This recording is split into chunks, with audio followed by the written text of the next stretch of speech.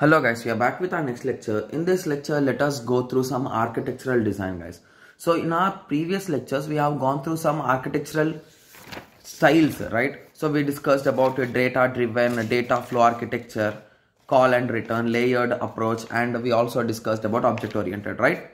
Okay. So in this series, like around 4 to 5 lectures, we'll be discussing about architectural designs.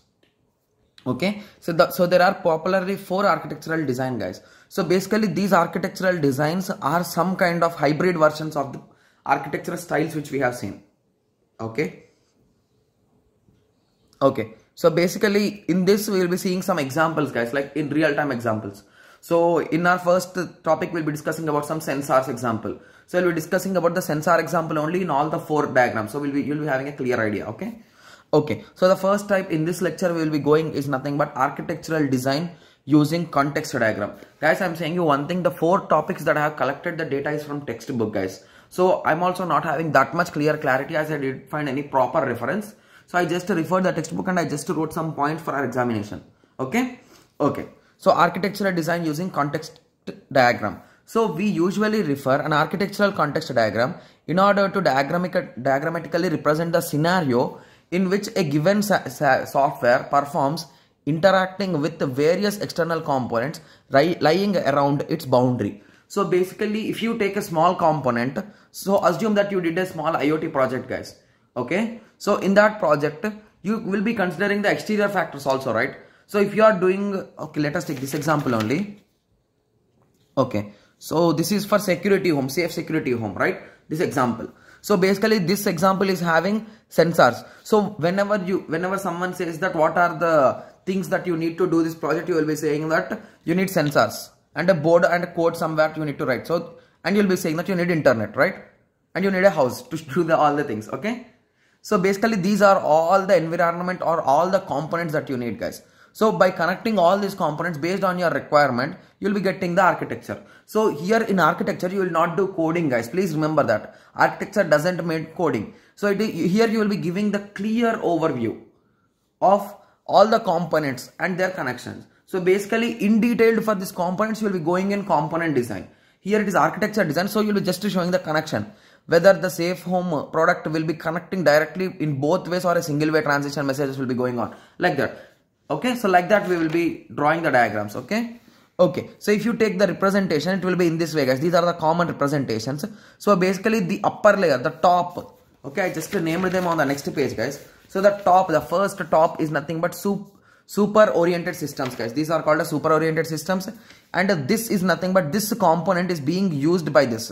So used by. Okay, similarly these two, it is a dual direction arrow, means one uses the other. So that is the reason why it is called uses.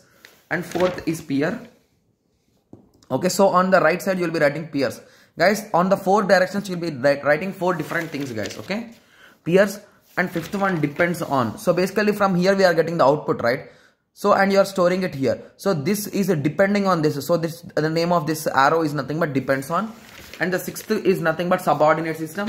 Here it is super and here it is subordinate system. And the 7th one is also uses. So basically here also it is a dual direction arrow. And the last is nothing but the target system. Okay, so these are the 9 components or 8 components you can say in this diagram. Okay. So now let us go through some points. So you know what is used by, what is use, depends on, use, actors. You know all these things, right? So let us now go through some unknown things. Okay, the first unknown thing will be super oriented system. So systems that use the target system as a part of some high level processing schema. So basically here we are using some other system to generate something. So if you notice here, okay, so we are using some high level system or some other system and we are generating some output and we are showcasing it here, right? And we are transmitting it in our path, right? Yes. So that is nothing but super oriented. And sub oriented is nothing but used by target systems and provide necessary data for processing. So here they will be processing data and you will be getting the data here. Okay, and these help in getting the output guys. Okay, similarly peer level systems. So interaction on the peer level system with the target system to produce the custom data, to consume data and to produce data, that will be using those things guys. Okay, if you take this is a small diagrammatic explanation. Okay, so here we will be having the home product, the safe home product will be having, and this is our target functionality, the diagram guys, the architecture diagram. So we'll be having internet based system which is connected in both way, and surveillance functionality. So you'll be having surveillance cameras and everything, right? And you'll also have some sensors like door open, any kind of motion sensors and all those sensors. They'll be collecting the data from this guys, and they will be using them and processing them, and they'll be transferring them into the display outputs like home counter. Look, what are the things going on home counter, or control panel, what are the things around going on control panel. Okay, so this is just an introduction guys, because I'm also not having that much clarity. I'm just giving you the theoretical explanation so that you can present it in your examination. Okay, so in the next lecture we will be going through defining archetypes guys. So this is a 100% combination of different architectures. Okay, so let us discuss about that in the next lecture. Thank you. Thanks for watching.